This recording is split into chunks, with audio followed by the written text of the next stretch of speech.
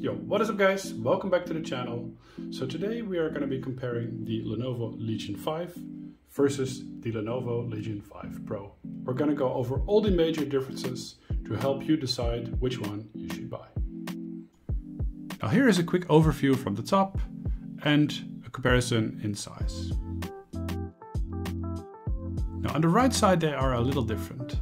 The non-Pro has a card reader slot and the Pro has a webcam kill switch. Now on the left side they are very similar. They both have a USB-C and a headphone jack.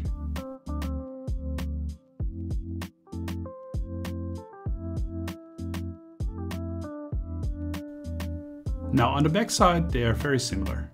One Ethernet port, one USB-C port, 3 USB ports, one HDMI 2.1 port and a power connector.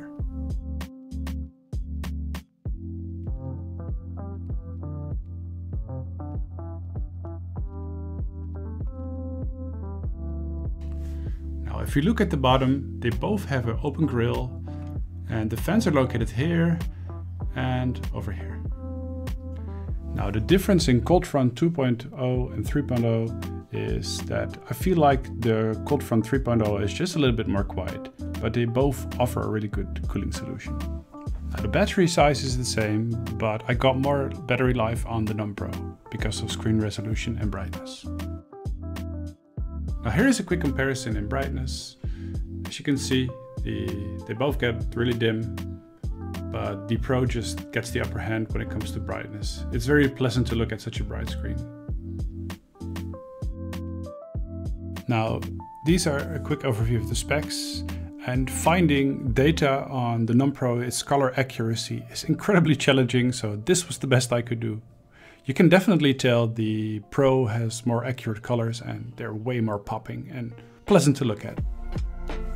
Now here are the aspect ratios. Now you might be wondering, what does it mean to have a 60:10 aspect ratio? Well, the screen is just as tall as a 17-inch screen, it's just not as wide. Now the keyboard layout is pretty much the same. The only difference I notice while gaming is that the WASD on the Pro gets a lot less hot than on the non-Pro. Also the trackpad on the Pro feels much more smooth and clicky than on the non-Pro. It is also a little bit bigger. Now I want to clear something out of the air. I'm picking the 3070 model for example, but the same counts for the 3070 models. The TDP on the GPU is the same for both the Pro and the non-Pro. You can find this in the NVIDIA panel under System Info. Also the processors are the same. If you are seeing any difference in performance on the internet, it has to do with the resolution picked.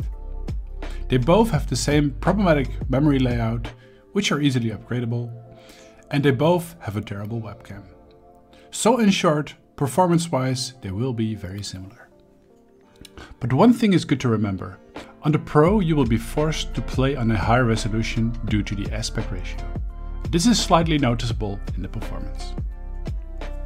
Now, if this video was any helpful, then you know how to make a YouTuber happy. From my experience, you cannot go wrong with either. Though I've lost my heart to the Pro, its incredible display. And also the fans are a little bit more quiet. For me, this was the main reason why I picked the Pro over the non-Pro.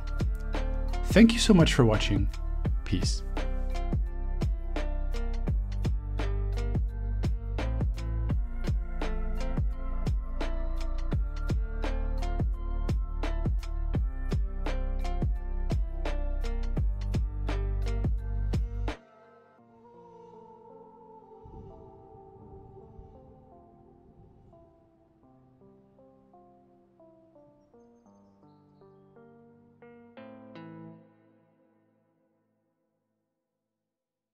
Remember, go blank. Oh. Blank, blank.